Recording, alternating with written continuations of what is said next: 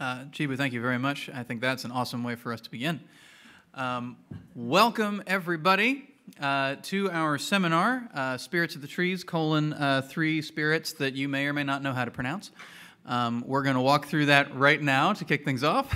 And we're going to be sticklers about pronunciation today, just because we know this is the first time for a lot of you that you'll be encountering these products, and better to get it right the first time. So, Spirits of the Trees, Acerum, Arrack, and Ogogoro.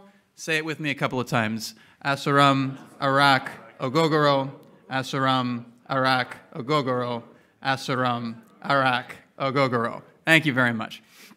My name is Brian Heffling. The O is silent while we're talking about pronunciation. I will be your moderator today. I think of my job in this as being to ask questions rather than to give answers. The 3 people around me will be much better at giving answers, but you're possibly wondering who I am, so I will talk a little bit about that to begin. If you have heard of me before, it is probably in my capacity as an author. I've written a few books on spirits and cocktails, the most recent of which is called The Cocktail Seminars. It was a Spirited Award finalist last year, along with 3 other books that were much more impressive, but that was still very cool for me. I also give cocktail classes up in Boston, where I'm based. I used to work in distribution, and I've got a business now where I help independent distilleries who would like to either break into or grow their presence in the New England markets do that very thing. I have no direct professional stake in anything that is about to happen here today. For the purposes of this seminar, I am honestly kind of just some guy, but I have a very long-standing interest in spirits that are made from things that I don't think of as the usual suspects: grapes, grain, sugarcane, agave, as I suspect is going to be true for some of the other folks in this room today as well. So I have been very, very happy to get the chance to work with these fine people and put together this seminar and set of tastings for you. I also recognize that since you all probably want to taste these products, and the main thing standing in the way of that is me flapping my gums, I will try to keep this as brief as possible. But first, let's get some introductions from our panelists. Joel, do you want to kick us off? Hello, everybody. Is that on? Now it's better. Hello, everybody. My name is Joël Pelletier. I'm from Quebec. I'm the owner of Distilleries du Saint-Laurent and also the president of a very small union of producers of maple spirit. Thank you. Lola? Good afternoon, everybody. This is loud. My name is Lola Pedro. I'm hailing from Lagos, Nigeria, via London. And I'm the co-founder of Pedro's Ogogoro with Chibu Akukwe, who just did the libation. A pleasure to be in America, and a pleasure to meet you all. Hi, everybody. Let me wish you in the traditional Sri Lankan fashion, which says Ayubowan, which means long life. After you leave here, you will have long life. And my name is Devinda Balasurya. I am originally from Sri Lanka. That's where the Arrack originates. My brand is Arrack. I live in Houston. I've been in the US for the last 10 years, and that's what prompted this product to fill in a much needed niche. Thank you, and look forward to talking to you. And thank you, Brian. Thank you. I'm going to put up a quick slide here. So I will say at the outset, anybody who would like a copy of the slide deck after the seminar, you're welcome to come and let me know. We're happy to share it. We want to make sure that you have access to this information if you want it in the future, because that's frankly exactly what we want, is for people to want this information in the future, more of it whenever they can get it. But this is a quick rundown on what kinds of things we're going to be talking about today. So every spirit that is up here and all the spirits that are in your glasses and the cocktail that's going to come out in a little while are made from the sap of some kind of trees. We have sugar maple, we have the oil palm and the raffia palm, we have the coconut palm, respectively for Acerum, which is made in Quebec, Canada, Ogogoro, which is made in Nigeria, and Arrack, which is made in Sri Lanka. There's a few other details that are up there. We have some interesting distinctions in terms of what kind of wood is being used, some history about the individual brands, and whether it's made from fresh sap or from a refined product. We will hear more about all of that in detail from each of the panelists in succession. Each of them will get up and give some information about their products and their brands. And then we're going to have some roundtable discussion and some audience Q&A. So does that sound good? Awesome. All right. Well, in that case, without further ado, I'm going to turn things over to Devin. And I can advance slides for you if you want. Yeah. Yep, no problem. Thank you, Brian. Now that we have been formally introduced, let me kick off. Arrack is the product. Paul Arrack is the brand. The name Paul refers to coconut in the local vernacular. That's the reason it's called Paul Arrack. It is a truly one-of-a-kind spirit. If you taste it, you will understand what it is. Oh, I'm sorry. I had one job. Yes, where it came from, originally the Greeks called the island Taprobane, the Arab traders called it, the Moors called it Serendib, the Portuguese called it Ceylon, and the British coined Ceylon. It is now Sri Lanka. So it has a long history. This product too has a very long history. In the 13th century, Marco Polo, he discovered this product. That is, actually, he discovered not the spirit, but the ingredient. And James Tennant writing, I mean, it's all there, what happened, the historical part of Arrack. It is a unique alcohol beverage made from the naturally fermenting sap of the coconut flower. What happens is the coconut flower, before it opens up, is like my arm. You slice it, you collect the juice. And the juice it can be drunk by itself. It's very refreshing. But if you drink it, it sits in your stomach and you drunk the whole day because it's fermenting there. So it is something that even, and when there is an interesting anecdote, what happens is when it's being collected in usually earlier in clay pots, but now it's all plastic stuff, animals get to it. And if animals get to it and you can see drunken animals running around, then you know what they've been up to, especially the monkeys.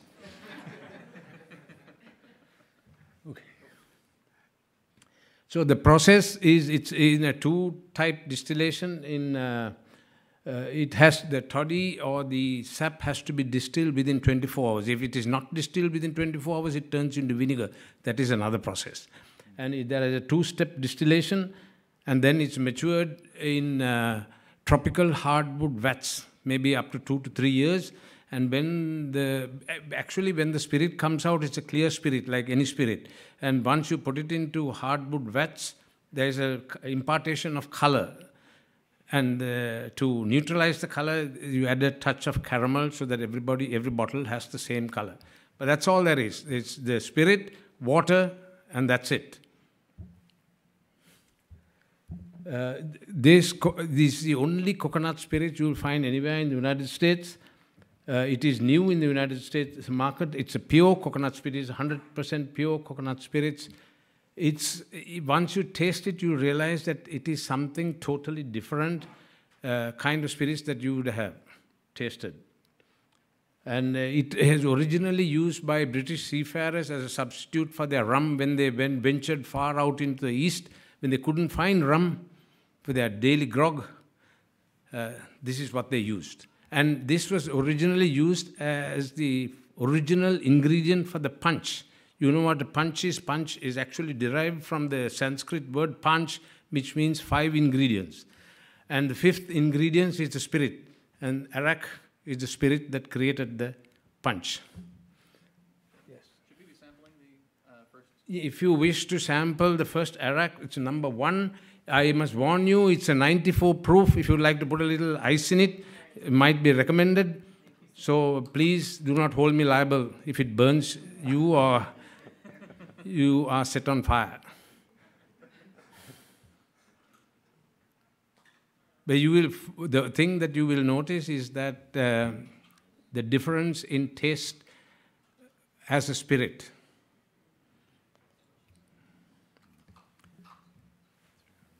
Then this can be consumed. It's a very versatile spirit. It can be consumed straight on the rocks. It can be, with, if you don't want it sweet, either with club soda, ginger ale, seltzer water, any still waters or sparkling water will mix well for it not to be sweet. Or with any kind of fruit juice or any alcoholic cocktail mix that you would like to do it, as tomato juice, orange juice, fruit juice. It's a very versatile mix.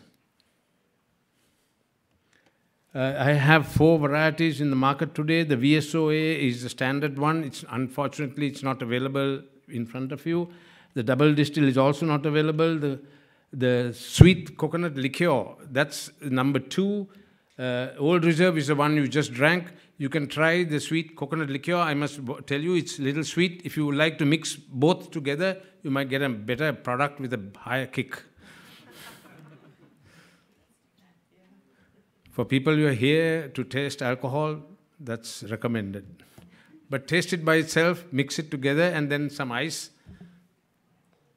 But the coconut liqueur is 100% natural coconut. There are no artificial ingredients at all. It's a vanilla flavor that gives an enhanced coconut taste. What's the spirit base? I'm sorry? What's the base spirit? It's the coconut spirit. Because like I said, when the spirit comes out, it's colorless. And this is a spirit that is used to create the coconut liqueur. So does Arrack have to be aged or rested? It is traditionally aged in barrels. Otherwise, it's a neutral spirit. And that's what the flavor compounds in the Arrack are naturally formed.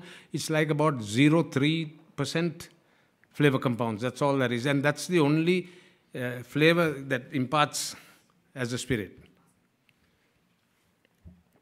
There is a nice story about the 47 Old Reserve. That is the one you drank first. That's a 94 proof. It was actually, the recipe was conceived, as you can see the history, it was conceived in the United States, in New York about 140 years ago, about 2 enterprising gentlemen who actually went to Ceylon then and created 200 bottles of the stuff and tried to sell it to the colonial masters over there.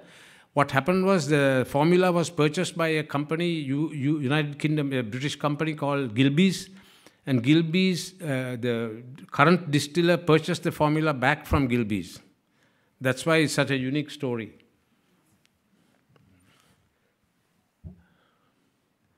And that, like I said, it is now owned by Old Reserve. Thank you very much for listening. I will be happy to take any questions, anything you need to know about Arrack, about the sap, or any... Yes, ma'am. Just curious what the bricks are on the sap. I'm sorry? How much sugar is in the sap? Well, I don't know, because I haven't tested the sugar, because there is actually there has to be some degree of sugar. Otherwise, the fermentation process does not take place. But it has not been tested so far, and I don't have that information. Yeah, you're welcome, ma'am. There are different Arracks in different countries. Yes. Are they similar in terms of the makeup, or? Let me explain that to you. There are 3 types of Arrack in the world. There's Arrack that comes from the Middle East region, and essentially that Arrack has to contain anise. The TTB, the Tobacco Board of the FDA, will not classify Arrack as Arrack if it does not have anise. It took me 3 years to convince them that this was a different Arrack. So, right. So the Arrack contains anise. Then there is another thing called Batavia Arrack that was created by the Dutch when they colonized Indonesia. But that is basically a sugarcane-based rum. Sometimes they add some rice wine into it, but it's marketed as Van Ooston Batavia Arrack. Right. You're welcome. That was easy. Anything else? We'll have a longer Q&A at the end also. Let me hand it back to Brian, and thank you very much for listening to Arrack.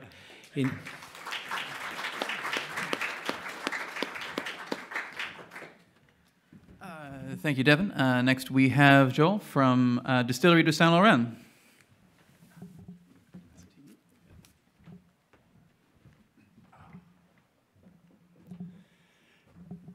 Hello, everybody. I'm so happy to be here. Thank you, Brian, for the invitation. Lola and Devinda, I'm very excited to be part of that seminar. I'm really excited to present Acerum, which is a new spirit designation and the first one for maple spirit. And it's becoming the first protected geographically indication of spirit in Canada. So when you imagine Canada's landscape, what do you see, or what do you have in mind? Maple, yeah? Snow? Yeah, well, that's pretty much what's on the flag, right? Yeah, a maple leaf surrounded by snow. Well, that's about what Canada is, and also in Quebec. Well, Acerum is it's pretty simple. It's made using the only one iconic ingredient, maple sap from Quebec, that we harvest after the long and harsh winter in Canada. So when the snow melts and when the warmer days come at the end of the winter, that's when we harvest the maple snow and we make very nice, distinctive spirit with it. So what is Acerum? Acerum is a maple spirit obtained exclusively by the distillation of fermented maple sap from Quebec. So the name itself comes from the Latin name acer, which means maple, and Acerum is in Latin many maples. And it also refers to the English word rum. So it's the same kind of technique and process that we to produce rum, but instead of using cane sugar, we use maple syrup. So the Acerum came from, or it's an heritage from the First Nation. When the first French and English settlers arrived in the northeast regions of America, they were not really prepared for the long winters, and they were not didn't have a lot of knowledge of the environment and also the weather, and so the supply of the Europe, old world, were also limited. So the First Nation, the Ojibwe, the Iroquois and Algonquins, it teach a lot of the settlers to basically how to live and what to eat. And they also taught them to collect the maple sap at the end of the long winters. So that tradition that the Europeans settlers learned from the First Nation evolved over time. So the distillation, not distillation, but the harvest techniques and also the maple production evolved over time. And now Quebec produces more than 70% of all maple syrup in the world. So it's a very, it's an identity or a product in Quebec. It's very close to our culture and history also. So how do we harvest the maple sap? So at the end of the winter, in March and April, after a long and very cold and too long winter, there's a unique natural phenomenon that happened. We need cold days, cold nights and warm days to harvest the syrup. So what happened is when the nights get very cold, the maple is freezing, and the sap goes up from the roots, and all the starch that is in the roots goes up in a tree. And when the days get warms, the maple sap is going down the tree, and then we can harvest it. So people just drill holes, small holes in the tree, and they harvest the sap, which contain between 2 and 3% of sugar. So it's very, very low. And after that, we need to boil the sap into maple syrup. So we need to evaporate all the water to concentrate the sugar to get a very thick and very flavorful syrup that you might have tasted in the past. And the bricks or sugar percentage of the maple syrup is 65%. So it's very, very sweet, very aromatic also. So boiling is done by evaporating the water. It used to be made by burning wood. Now we use more ecological techniques with all the wind power and hydro power from Quebec.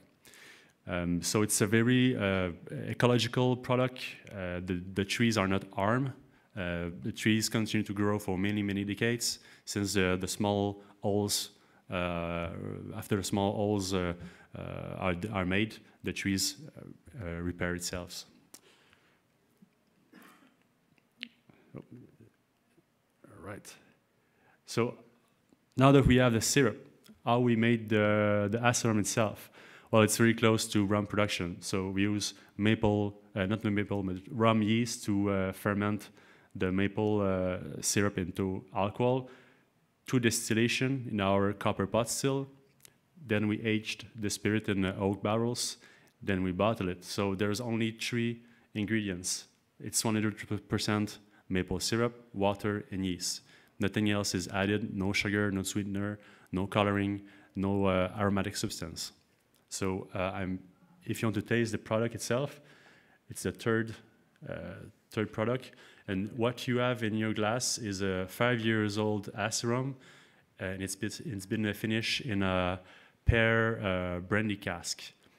And why pear brandy? Because there's a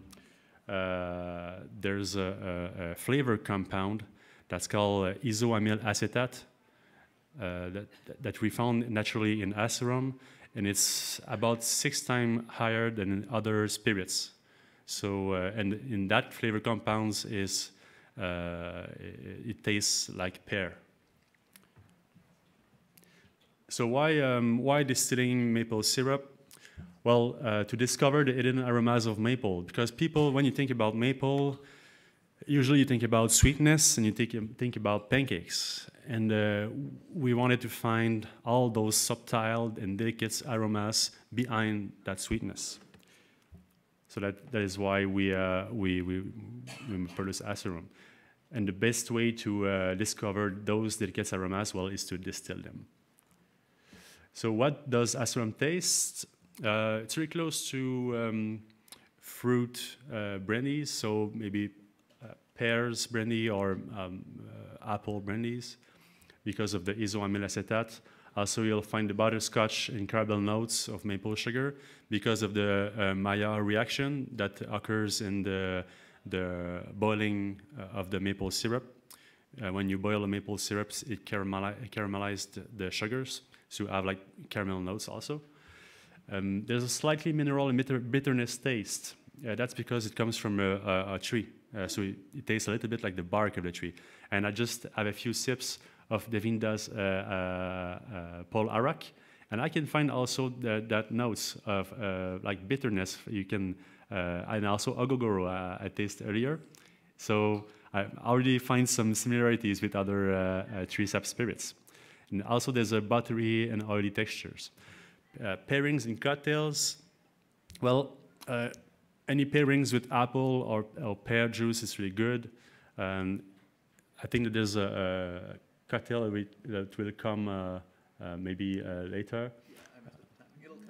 It will come maybe later, but you will taste Acerum cocktail paired with apple juice. Cinnamon, ginger, sesame, it's also really good. Any cocktail made with citruses, like classic rum cocktails, daiquiris, etc., or an old-fashioned variation. And it's a great dessert companion also. So it's a new IGP. It will be the first one in Canada for a spirit. And we were only 3 producers. Now we are about a dozen in Quebec. So I think it's really exciting to be part of that movement, to explore a new raw material. It's really the dream for any distillers to explore new raw material. And as a bar manager and also a cocktail maker, I think it's also really cool to explore new things, new flavors. And yeah, so I invite you to share the Sugar Shack tradition. So after many months being inside our houses, freezing outside, there's a tradition in March and April in Quebec that we gather with friends and family to enjoy very high caloric meal and having a few drinks. So that's the Sugar Shack tradition, and also, of course, eat maple syrup. So that's a celebration that I invite you, drinking Acerum. And also it's becoming becoming a tradition slowly in Quebec. So I invite you to share that tradition with me. So merci beaucoup. Thank you very much for your attention. And I think that we will have a Q&A after the Lola's presentation. So I'm going to let Lola explain you Ogogoro. Thank you very much.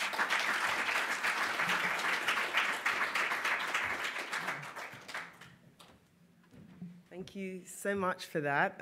If I was drinking any more, I'm not sure I'd be able to deliver this presentation. Right. Good afternoon, everyone. How are you doing? Good? I'm happy to be in America after some time. Thank you so much, Brian, for inviting us. And as I said, I'm from Nigeria. I came from Lagos, Nigeria, but via London. That's where I was born and bred.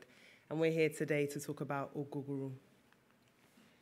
So in the 10 minutes we have, we're going to do a bit of a deep dive into Africa, just to see what you guys know about the continent. But we'll start on drinks because I know you're all spirit and alcohol aficionados and enthusiasts. So a question for you guys, can somebody name me just 3 indigenous African spirits? All right, you're not rushing to raise your hands, are you? Any indigenous African alcohol at all? Palm wine, all right, we got one. Anything else? Which one? Okay. One from North Nigeria. Yeah, Burukutu. That? Yeah? Okay, yes. And then I heard someone say something over there. Fantastic. Well, actually, there are many sorghums. There's one called Changa in Kenya. But actually, what is quite shocking is that for the world's second largest continent, we don't really know that much about the alcohol coming from there. And actually, today we want to talk about just one of them, and that is Ogogoro. So I'm going to pretend that I'm speaking to an African audience, because normally when I ask them, what is Ogogoro? And the first answer people give is African gin.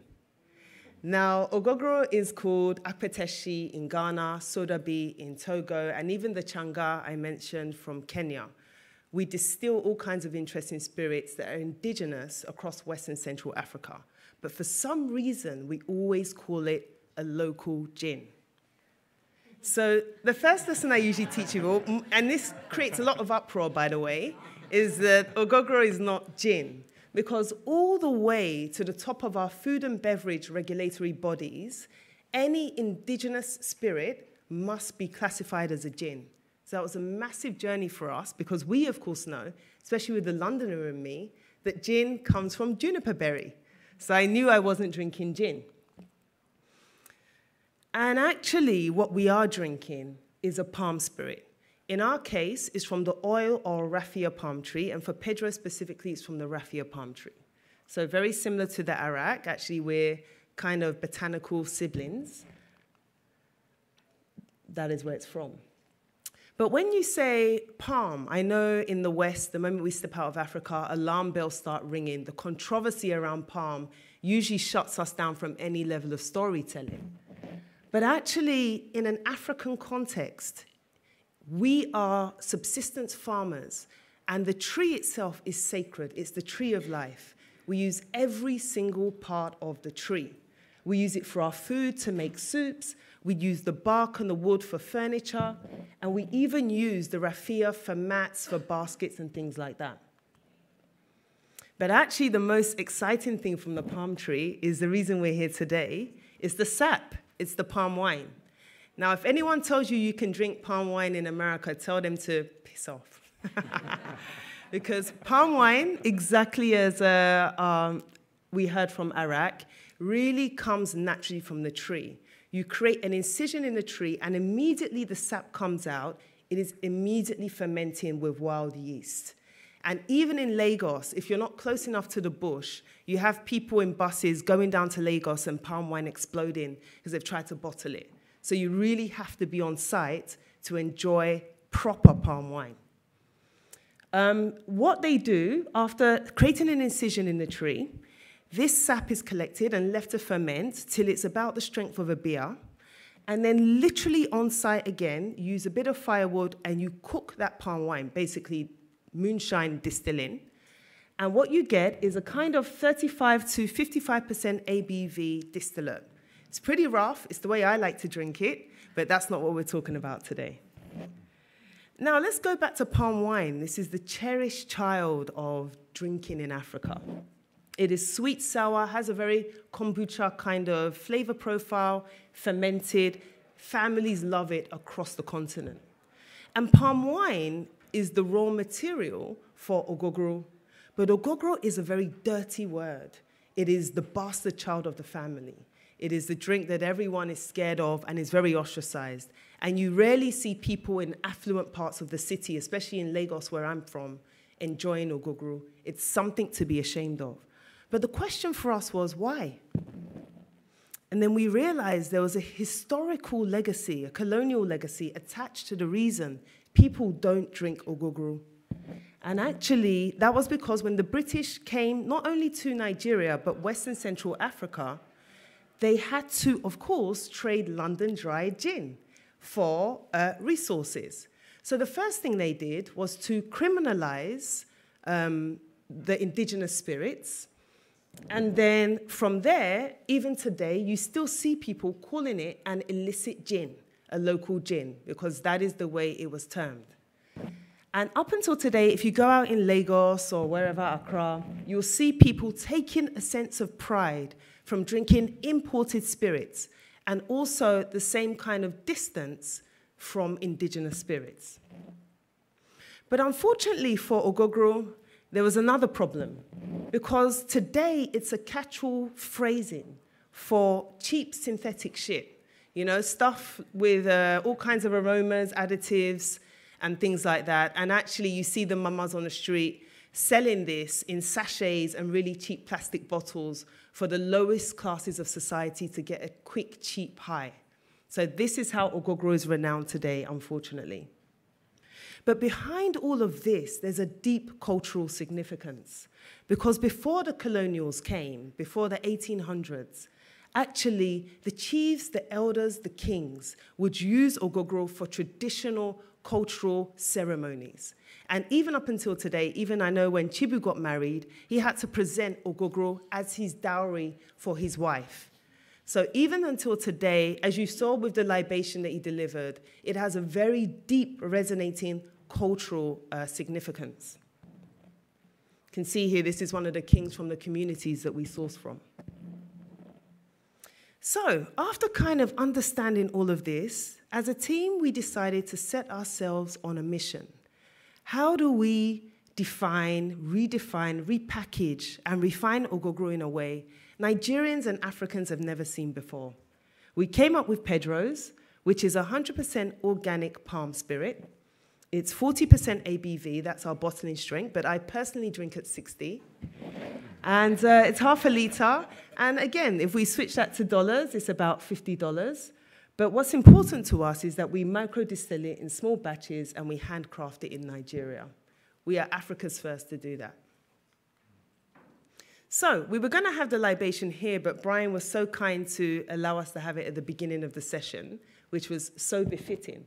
But we will use this opportunity, since Chibu has done us the honors, to taste the Pedro's. I think it's number 4. So before we taste it, I'd like us to nose it, and I'd like you to shout out what you perceive on the nose. Butterscotch, spot on. Mm-hmm. Anything else? Vanilla, yes, lots of vanilloids. Anything else? Creaminess, yes, absolutely. And I'm going to take the liberty for us to actually taste it in the traditional African way. So do watch me.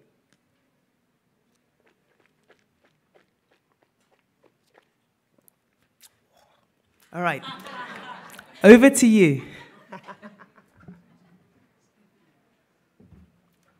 Packs quite a punch when you drink it that way. So what are we getting in terms of flavor profiles here? Same thing on the palate. Absolutely. Yep, buttery, creamy. Yep, sorry? I heard something over there. Oh, they were just drinking. Ah, okay, okay. Yes, it's 40%. Yes, citrus notes. Brian, anything? Taffy comes to mind. Sorry? Like taffy. Ah, yes, yes, yes. Okay, absolutely. So every year we get a new harvest and different profiles present themselves. We do not homogenize. We take pride in that. But usually we find 3 types of profiles presenting themselves. One is this kind of butterscotchy, coconutty sweetness. Another which is not so presenting itself with this particular batch, which is a citrusy, think of key lime notes. And the third thing, which I didn't really hear from this group, is a slight spice. Think of black peppercorn. Did anyone get some spicy notes? Yeah? Okay, fantastic. So, after 5 years, as an organization, we were really kind of spearheading a level of cultural significance. We went from people saying over their dead body would they serve Ogogoro in their fancy bars, to people, you know, rushing for the drink and us being unable to meet demand. You know, we're now in quite a few African countries, and we keep kind of pushing it forward. But what's important for us is that we set the rules of the game. And so these were some of the rules that we came up with. We basically work with local communities. We do not reinvent the supply chain. So the people that are the palm wine tappers, we are revitalizing the industry. And most of them that work for us now primarily are women because they just do the job better. Sorry, guys. But also we tap only wild trees, not plantations, and they must be aged at the end of their lives. And of course, only in the Harmattan season, which represents the driest season, which gives you the highest quality sap. So these are some of the women that we work with currently. You can see there, like this woman, this mama is mega old, and she just has this magical hand where her batch is always far nicer. And actually, we never get to bottle it because we end up drinking it by the time we get back to Lagos. But it's fantastic. Oops, sorry. So yeah, you can see it's a lot of hard work. We use every part of the tree in the distillation process because, as I said, the tree itself is sacred. And even in its death, there's some larvae that feast on the remains of the moldy palm tree, which then becomes a delicacy that we enjoy with the spirit. And once we get it out of the bush, working with these communities, we bring it down to our micro distillery in Lagos. We basically try to follow artisanal processes. Anyone that's been to Nigeria knows we don't have 24-hour electricity, so we try to run a full distillation process that does not use electricity. We also take it through fractional distillation, have a very slow maturation, 90 days dilution, and of course, like my colleagues here, we do not add any additives, colors, or flavorings. So that's Chivu. He's the face of the company. So what I'm going to do now is, Chibu, I'm going to ask him to come up and read the manifesto, and then I'll just kind of scroll you through some pictures because I think my time is up. And when he finishes, we can take number 5. I would strongly advise that you have an ice block in it because this is a hibiscus cocktail, which is one of the most popular Ogogoro cocktails in Nigeria. So if we can get some ice, that'd be amazing. And then after Chibu reads the manifesto, we can say cheers and have a drink. Thank you. I am not illegal, illicit, nor local gin. I am not gin. I am not vodka, whiskey, nor brandy. I am not inferior, counterfeit, nor unnatural. I am not theirs. I am Akpateshi, Kaikai, and Sapele water. I am Ogogoro. I am heritage, culture, and tradition. I am authentic, organic, and the finest. I am yours. Your machete, fire, and drum. Your water, tree, and people.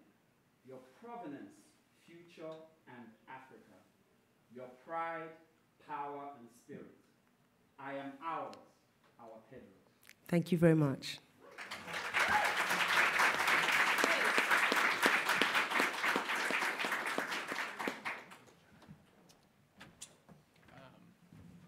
Awesome. Thank you so much. All right, so I'm going to have a sip of this. That's phenomenal. You may also be wondering about the cocktail that was handed out a moment ago. That is our Acerum cocktail. The timing snafu was entirely my fault. But you should please feel free to enjoy that. And Joel, do you want to say anything about the Acerum palm that they've got in front of them?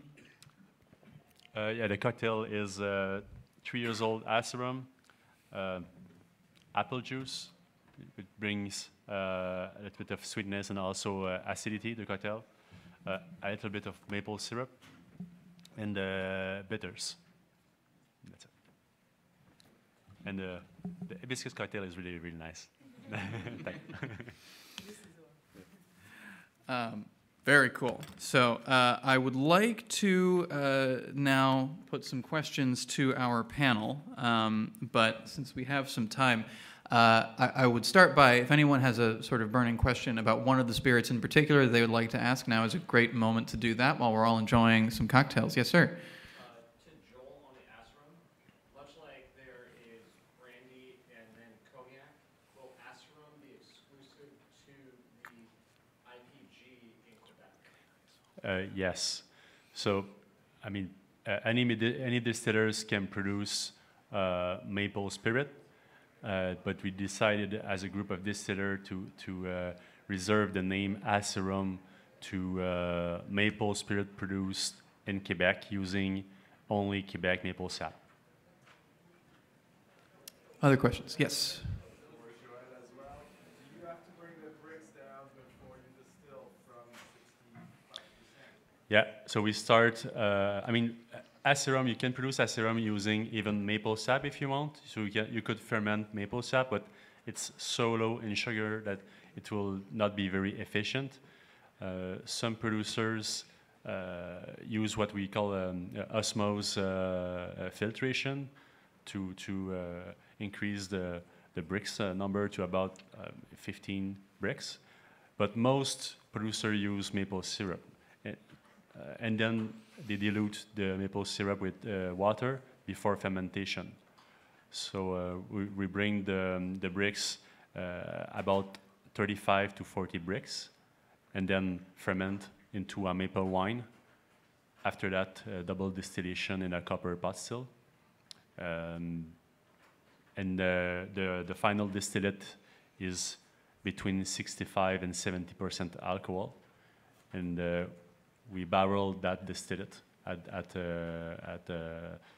still proof, and after distillation, dilution. So what you had, number 3, the 5 years old finished in the pear brandy cask. This one is at 47% alcohol. And a question there. For Lola, this image, we saw a brief image flash on the screen about the significance behind these symbols. Thank you. As I said, we only had 10 minutes, so to tell you about Africa.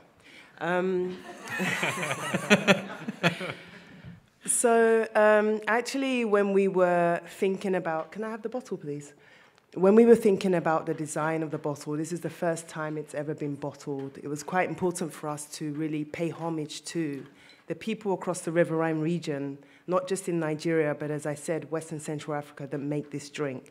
So you can see in terms of the colorways, you have a kind of navy blue and white nautical palette.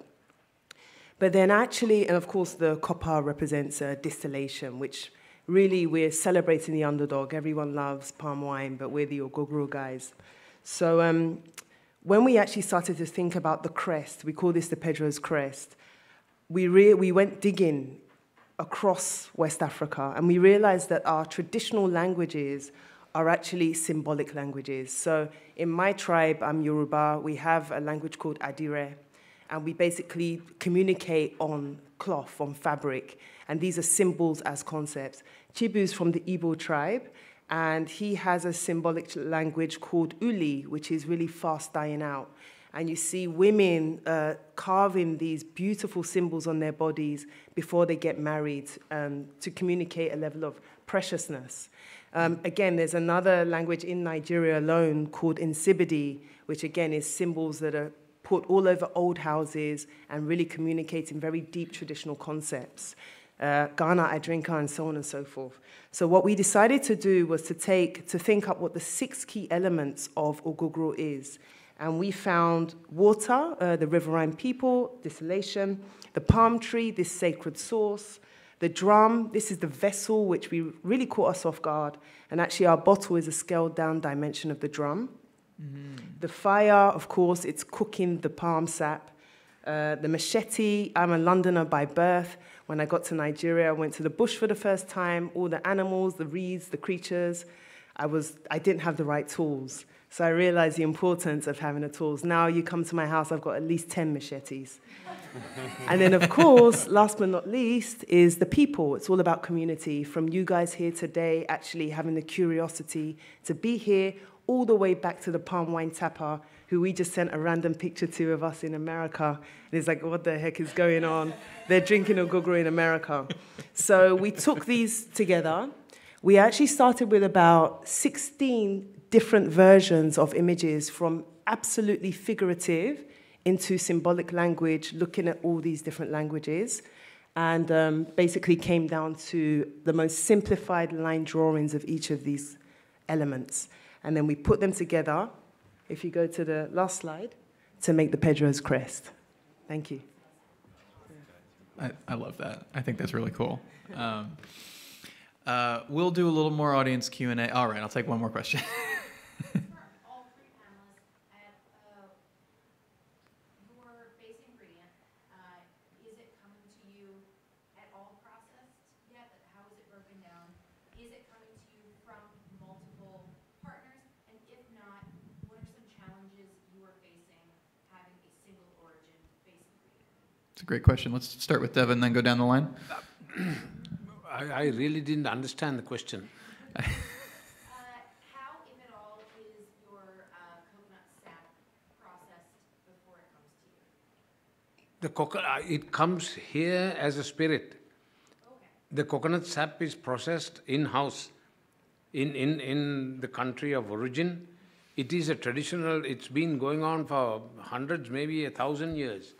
Sri Lanka is an island. It's an island of coconuts. If you go over it, all you see is coconuts. And they are floating all over the ocean. So the sap has been collected and drunk by itself and processed into distillates. So I really don't know where I should be directing my question, but are you asking me the origin of the sap or the... I think the distinction here is that Devin is an importer of a spirit that is contract produced by 2 of the main Arrack distilleries in Sri Lanka. Whereas, let me clarify this. The distillate processing distilleries in Sri Lanka are quite developed. There are maybe 30, 40 distilleries over there. And they are huge distilleries. They can supply the whole of the United States if United States want to drink Arrack. So it's just not a cottage industry, if that's what you are referring to. It is a proper industry where people drink all the time, and per capita consumption of Arrack in Sri Lanka is higher than Chicago, just to let you know. Put it into perspective. I like that point of comparison. But so Lola and Joel, do you want to weigh in on the question of how processed is your base ingredient before you get to it? So can I get the pointer thing again? Yes. There you go. Okay, so actually we take pride in controlling the process from the tree to the bottle. I'm just going to see if I can find 1 or 2 pictures. When we first started, we thought we could just drink our way across Nigeria and find the nicest Ogogoro and basically bottle it. That was the original plan. When we first started exploring, this is a traditional distillery. This is what they look like at the very best, right? And you can see they're using the drums, the blue drums and stuff. So we started supplying. You can see these drums are the same drums that transport oil. I don't know if you know about the pirates in the southern regions of Nigeria. So it's really another kind of wealth where, as I say, because of the traditional uses of Ogogoro, people still need access to it. So they're actually transporting Ogogoro in these barrels, tons of these ships every day across the country for people that need to do dowries, do ceremonies and prayers and stuff. So when we first started exploring, we went to the drum market and we decided to get our own drums. And we kind of looked around and everything was a little bit tatty because we were trying to celebrate African excellence. And we're not trying to really put the local drinkers out of business. We were trying to really put Hennessy out of business. Sorry. Shit. So we actually was able to find a yard. I'm not going to tell the full story. And we had to, get our own equipment and import it into the country for the first time. We only have a handful of distilleries in Nigeria, and none of them distill. So everybody is importing alcohol.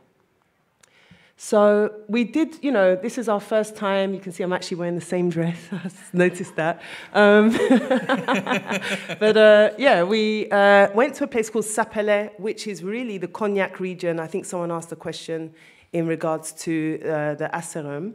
And everyone talks about Sapele water, which is really the area you go, the kind of appellation of origin where you get the best stuff. Like the biggest kings, they all supply from here. And that's where we started supplying. But unfortunately, because we weren't kings or elders, we started getting some really dodgy drums that were actually sadly adulterated with things like battery acid and diluted with all kinds of crap. And we realized quite quickly, to go back to your question, that we couldn't rely on this process. So that's when we had to go back to the village and actually start to understand the process of tapping the tree, terroir, the right time of the year, how old is a tree, the different communities. And I made that quick joke about women, but actually we found a very small village where women were distilling, and we'd never seen it in our lives. And when we saw these women distilling, they were making in such small batches. Can you see their equipment here? These are like tree trunks that are carved out and stuff like that. And actually, they say in these villages, only women are allowed to cook the palm wine, because they cook it in a way like they're cooking it for their families. And these women use Ogogoro as medicine because, of course, alcohol really transports medicinal properties very quickly into the system than water. So what you see in these villages is every morning, like the way we might have a coffee, they will cook a little pot of Ogogoro, and then they will put some leaves and bark into it with different medicinal properties, and they will bath even their children in this liquid. And when you ask them, why are you bathing a baby with Ogogoro? They say, well, obviously it's a baby. They can't drink it. But it will go, the medicinal properties will be absorbed through the pores of the skin. And this blew our minds. So after this point, we started working very specifically with this village. And we went down from our big blue drums to our little kegs. What meant more trips, more specificity, smaller batches, of course, but a much, much higher quality product. And now today, even though it's a little bit more tedious, we take pride in this part of the process. Sorry, take it back. No, yeah. That's very cool. Joel, do you want to weigh in on the base ingredients you're getting and what state they're in? Yeah, so we use maple syrup produced by a local producer of maple syrup or harvester. He's located about 10 miles or 20 kilometers from our distillery. So we get the maple syrup directly from La Montagne Blanche or White Mountain maple producer.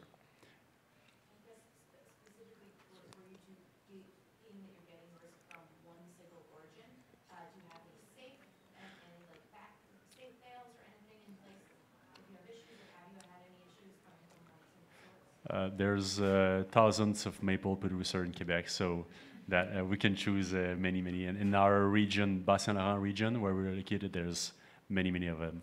So for us, it's not a problem.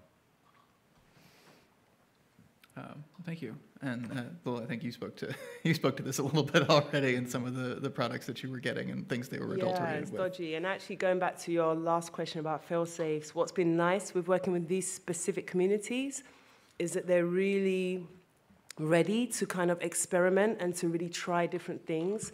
You know, we had to bring in some master distillers from outside of the continent to really figure out how we get it to a level that we were happy with. And these women were like, oh shit, we're over fermenting.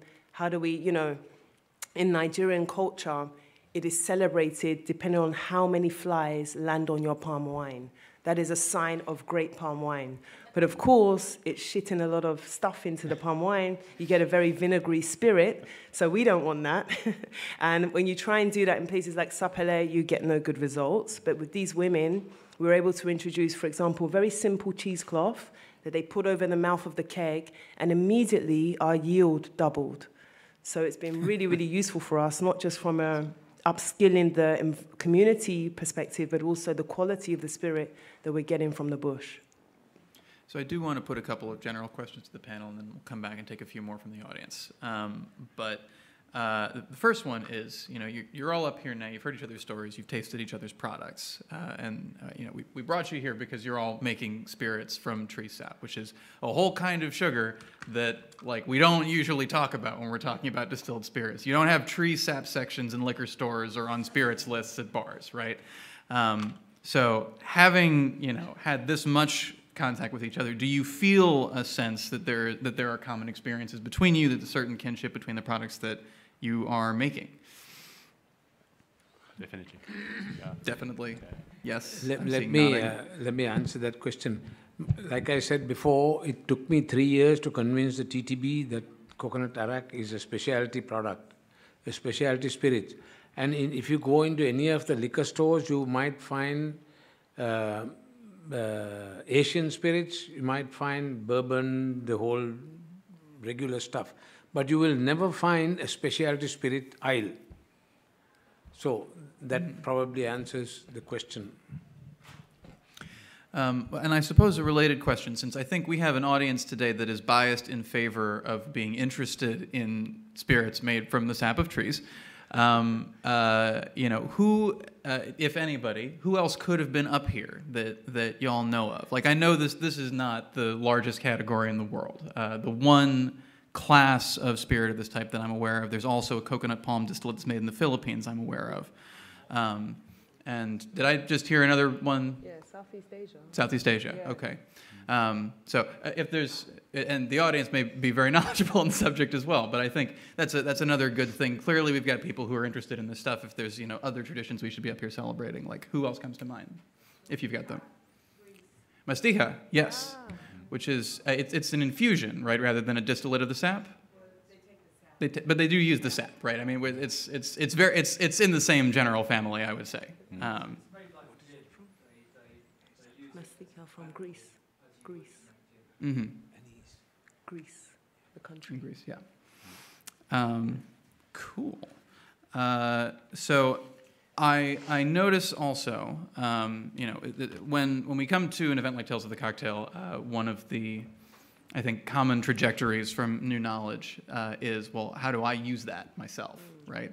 I don't know if there are distillers in the room who are now thinking about getting into the sap spirits business, but I'm curious, you know, what y'all would say to people who have heard this and thought, I want to do that. If somebody would like to get into the business of producing another sap spirit themselves, and I can actually ask a more specific question if it's a helpful point of jumping off, because all three of you are coming from traditions that are very grounded in the foodways of your respective regions. Either the spirits themselves are highly traditional, or the ingredient is highly traditional in the area.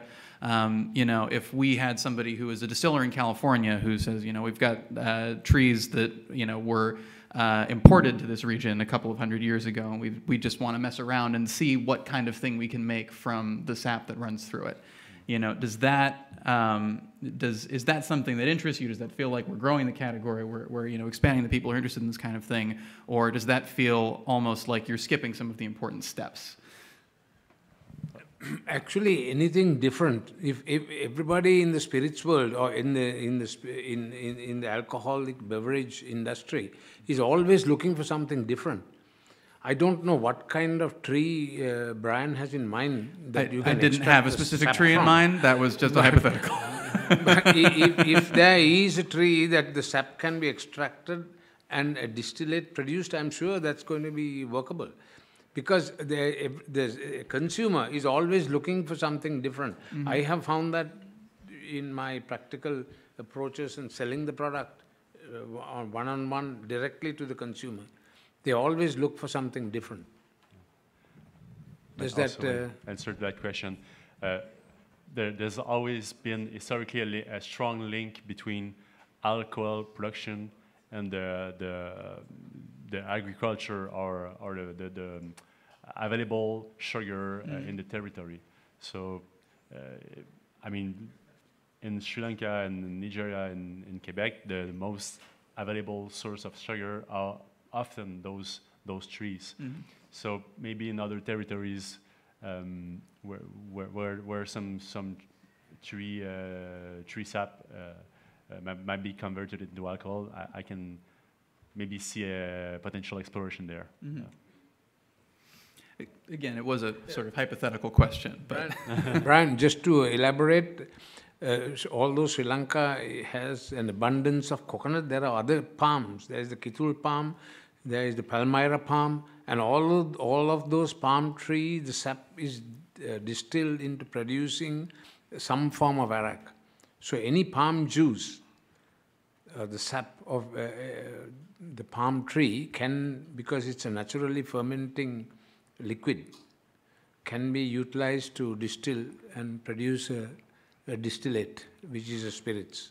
well, and we may have glossed over this a little bit, but so my impression is that, first of all, you have palm trees of many kinds in many places all over the world, and that in most places where you find palms, you find palm wine. Is that a fair characterization? Absolutely, that's correct, yes. So something for us all to keep in mind, I think, the next time we're someplace with palms, which, oh gosh, I think we're in one right now. All right, let me put one other question to the panel, which is, so you're all representing products that have a bit of, I think, an uphill battle in terms of name recognition in many markets. But sometimes that's a disadvantage. People, are not interested, are more interested in sticking with stuff that is sort of proved, that they know the category, they know what they're getting into. And sometimes, Devin, as you were saying, especially direct-to-consumer, people are very interested in the novelty. So I think the question I would put to you is, where do you find each of those outweighing the other one? Under what circumstances is it a harder fight because people are unfamiliar versus sort of a novelty that is appealing to the people you're trying to sell to? Sure. This is a purely business decision, because the marketing costs have to be compared or weighed against the product costs, and eventually it's a business decision. Because product awareness, because people don't know. I mean, how many of you knew about Arrack, Ogogoro, or Acerum today? Just a few, not everybody. And you're here because you knew about it. But how many empty chairs I see over here? So they did not know. So people don't know. This is the big issue here. And to create awareness is a very costly exercise. I don't know how many of you are in business field right now, but marketing costs are phenomenal. And then if you add the marketing cost to the product cost, then your product is beyond the reach of the normal consumer. I have given my prices in my presentation as a regular price, and most of my spirits are priced at about 24, 22, between 20 and 25, except for the premium, which goes to $35 I'm talking about, not any other currency. But that's a retail price. So it's a cost issue, as I see it. I don't know how the other two would like to comment on that.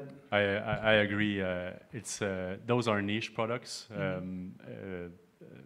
Even in Quebec, people don't really drink Acerum compared to Ogogoro or Arrack, where I think there's already a strong tradition.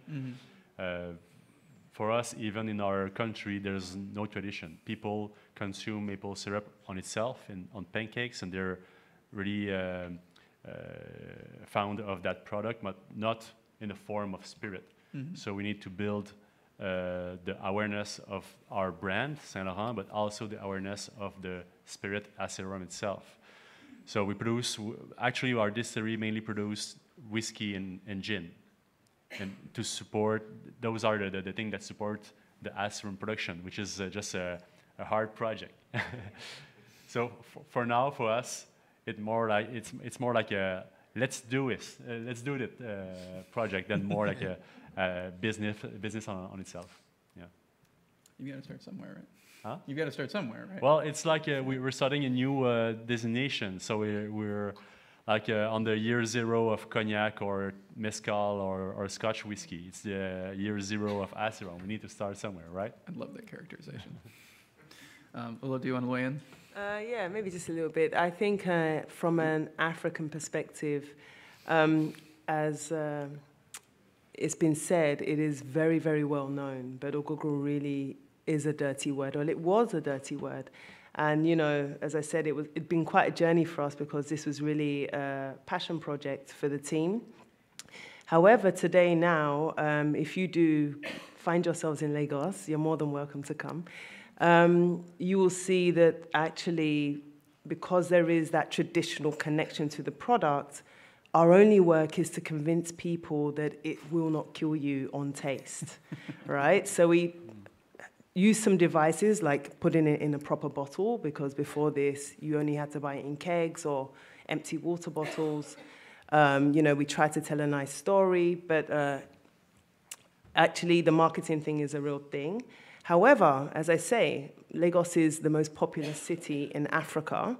And frankly speaking, if you go to some of the finest cocktail bars, you have actually a deep connection with the mixologists with this product. Because for the first time in their professional careers, they are actually making drinks with Ogogoro instead of cognacs or whiskeys or whatever from other places.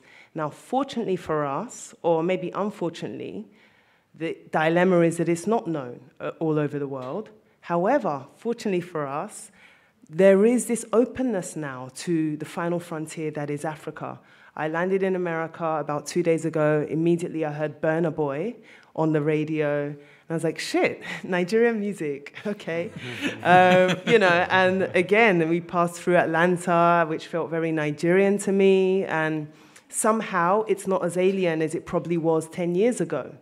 So when you have, you know, we went from, again, tequila to mezcal to sotol to all these more and more niche products, I think this is the time, actually, and I'm actually very optimistic about the future. That's a phenomenal, yeah. Hear, hear. That's a wonderful note to end on. We're not actually quite done, though. I want to pose maybe one more question to the panel, and then if we've got a couple more from the audience, I'll take them. We've got, you know, a well-framed, I think, marketing problem here, and I think that's totally fair. One thing that may be helpful, that I think would be helpful if we want sort of a rising tide that's going to lift all the boats we've got up here on this stage, is to kind of standardize the terms that we're using. I know I've used the phrase sap spirits, tree spirits, tree sap spirits, spirits made from the sap of trees and various things in the time that we've been up here. If we might be able to come to a single specific term that we can agree on for the future, those are all perfectly valid options. I'm going to throw out one more possibility, which is I framed this problem to a friend of mine, and she thought for a moment and said dryads, which I know we're a very Greek mythology-loving group here at Tales of the Cocktail every year, but that is literally spirits of the trees in Greek mythology. So one other possibility, you know, we've got whiskey when we talk about things that are made from grains, and brandy when we talk about things that are made from fruits. Why not dryads for things that are made from tree sap? Just a thought. Maybe. Yeah. You know, what you and I and Brian thinks does not matter. The TTB, what they think is what matters. They would classify this as a specialty spirit, and that's what it is. No comment. You just vocalized everything I've been thinking with me and my partner here, and there needs to be another level of that. You guys keep saying palm wine, and I know wine is made from fruit. There needs to be something before dryads. Mm-hmm. You ferment grain, you make beer. You ferment fruit, you make wine. You ferment tree sap. And then you distill it, you make dryads. This is a good point. And I assume that there are terms like non-English terms for what we've been calling palm wine in Nigeria and in Sri Lanka that would be available for this. Yeah, in Sri Lanka it's called toddy, T-O-D-D-Y. Toddy. Okay. Yeah, we have many words. We have 350 languages in Nigeria. So even choosing the word Ogogoro was extremely contentious. So we chose Ogogoro actually because it's the word that no matter where you go, everyone knows what it is. Whereas some words can be extremely niche. And you're absolutely right. This is why we're claiming the word and we're really anti-gin. Not I love drinking it, but I mean in terms of the terminology, just because actually they describe these processes a little bit in more detail than borrowing words from the West do. I agree. Awesome. So we've got just a couple of minutes left. I will continue taking questions until they kick us out, but I will say I'm going to stick around. I think the panelists will all stick around for a bit if you want to ask one-on-one questions afterwards. But in the meantime, I see hesitant hands back. Yes, all the way in the back. Actually, just to get to the kind of the point about classification and designating as either a tree spirit or like a fruit brandy or something, I'm wondering with how strict the TTB is with everything, it would come down to the composition of the substrate. So like the source of your sugars from these saps or like the pistils of a flower or something, is it composed mostly, are we talking about fructose or dextrose, maltose? What is the composition of it? Because I think the higher the concentration of fructose would still leave it in the brandy categorization. But once that gets Very mixed interesting up, point. you start moving outside brandy. And I'm just a little bit curious about like the saps you're working with, these syrups, these like organic materials, are they closer to like a molasses? Are they closer to something else? Is it a high fructose like material? Like what is the substrate that you're fermenting with to start? It's a great question. Categorize it in brandy or something else? The sap of the coconut flower is high fructose. But the TTB is not interested in the raw material as such.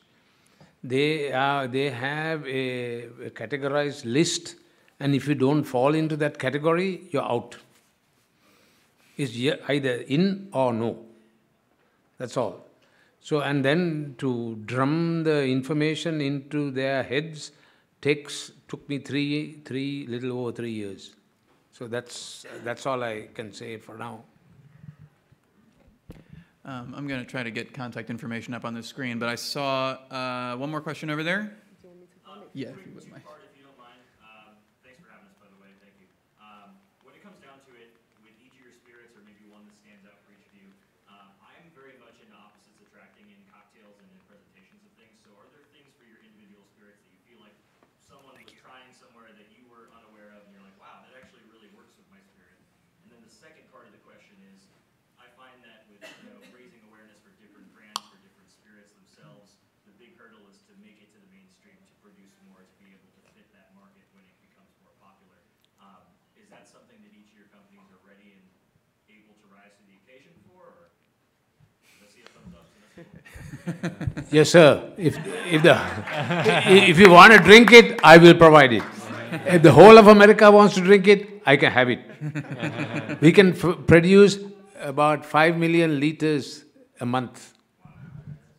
Awesome. Yes, sir, part two. No, actually, for us, we really are, I think it's the product category that we need to go mainstream, but we are positioning ourselves as really, I spoke about the rules earlier, and really making sure that we maintain a premium product with our small batch process. So while we do, and we will, look to expand further afield, we have actually been spending most of our time building out capacity for this reason. You do speak about America, and we are in America, but Nigeria is 200 million as well. And Africa, as I said, is the second biggest continent in the world after Asia. So even locally, or what we might call domestically, we have to think about these issues, let alone from an American or Western context. So yes, as well, in a very different way to this gentleman. Yeah, for us as well, capacity production is not a problem. Maple syrup production is already a big thing, and we can adapt to the demand. That's not a problem. And regarding your first question, can you repeat that question again, please? Yeah. So as far as your specific ingredient to your individual distilleries, has there been anything you've seen someone using it in, or with maybe even just a single ingredient mixer, things that you feel like wouldn't have worked, but did, and you were surprised by it? Well, for Acerum, ginger, sesame, and Cool. yeah, and other type of botanicals that I will not think of. These are great matches. So sometimes you just need to explore, really. Yeah. If I may, I think there's a great opportunity to piggyback off of that with one other quick question. I ask him a question? Oh, sorry, sure. were you talking about cocktails? Whether it's a cocktail or just a mixer, something you've tasted your spirit with that you were just surprised that it worked for you. Fair. Like every time we take, actually there's a fantastic bartender here, Mark from Baltimore. Every time we take the drink somewhere unexpected, we always get an unexpected set of combinations because obviously we've been drinking it very simply in Nigeria, neat, on the rocks, mixed with palm wine or whatever. And actually, people were just discovering it for the first time. So I did present to you the kind of people's choice in Nigeria, which is Zobo and Ogogoro. However, when you go to places like London, people make martinis from it, and they really want to play with the subtleties and the complexity of the flavor inherent in the drink. Whereas when we're this side, we get spins on daiquiris and rum kind of twists and things like that. So, yeah, I'm curious to have a chat with you afterwards as to what you thought about it as well and what you might pair it with. Thank you. You've answered a little bit the question I was about to ask, but I will throw it out there anyway. One of the advantages in the market that gin and whiskey, for example, have is they have these big long lists of relatively canonical cocktail recipes that go with them that have been developed over the last couple of centuries. And we don't necessarily have a canon of cocktail recipes that use these spirits in the same way, but we are at Tales of the Cocktail. And this is a good opportunity, I think. If there are people right now who are doing interesting things with your products or with your categories who are making today what we may in the future look back on as the canonical cocktail recipes for your spirits, let us know. Who are they? Where are they? Where can we go and get those things? Any bartenders out there wish to talk to me? Please, you're welcome soon after. And we heard about Mark from Baltimore. What's the name of your place? The Alt Room. The Alt Room. Great. I used to live in Baltimore. Whereabouts? We're in Harbor East. Okay. Phenomenal. Joel? Well, there are some places in Quebec, in Quebec City and Montreal City that are exploring with Acerum. But I'm not a cocktail person myself. I enjoy drinking them, but I'm not a. So I will let the people in the bar industry explore with Acerum. Fair enough. I think we are now officially over our time. Is that? You want 5? We've got 5 minutes. Continue as you We're fine to continue. Nigeria. Come on, my Yeah, we have a Nigerian there, by the way. Oh, okay. Yes. All right. Devin has got to run, but the three of us will stay up here and continue taking questions until we're told otherwise. I have a question for you. For me? Yes. Okay.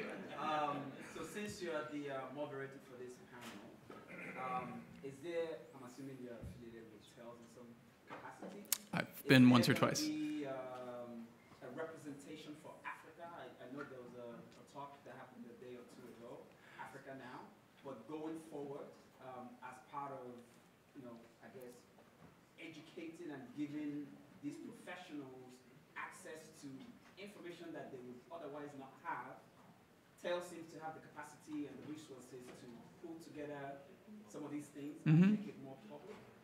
Would there be an effort on the part of Tales to even give more spotlight, to Acerum, Ogogoro, and Arrack, for example? I would say I certainly hope so. So, as I said at the beginning of this, I am just some guy. As far as any of this is concerned, you know, this is what happens at Tales is a function basically of two things. It's of what gets proposed and what gets selected. And I think that there is a lot of interest from the Tales organizers in selecting things like you've described.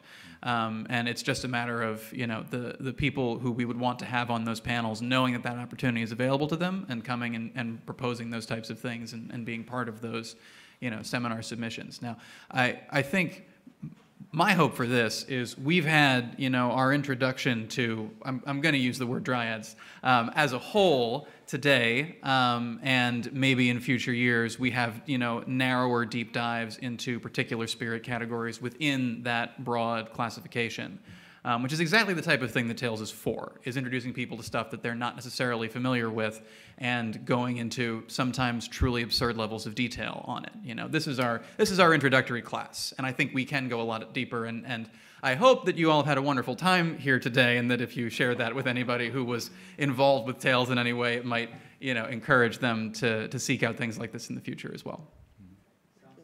I think there needs to be a session on Ogogoro because we literally struggled to pass on really good information in the time that we had in this panel. I have no doubt. So much, like we can speak just an hour just on the design of the bottle, for example. Yeah.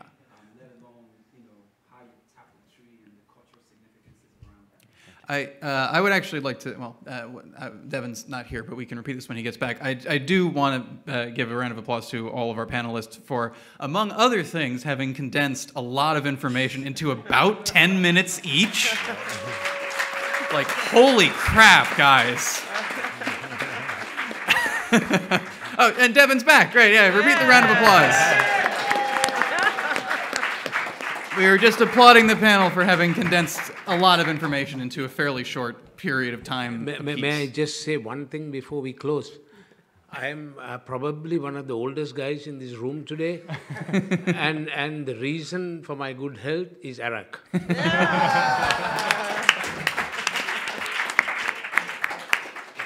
I would also like to inform or remind everybody that tomorrow is Thursday. That's not what I'm reminding you of. I think I was double checking that as I said it out loud. Tomorrow is Thursday, and tomorrow night we are having a happy hour at Bar Tonique from 1 to 3 a.m. It is the last call happy hour of the night. It is the Tree Hugger happy hour. We will be having cocktails and straight spirit pours of both Acerum and Arrack. Ogogoro is technically not available for sale in the United States yet. So these are all, they're perfectly legal sample bottles, but, you know, not quite the same. You guys are really at the bleeding edge of experiencing these spirits of the trees. Any other questions from the audience? I see one more. I have a question partially formed, so work with me as I figure out how to say it.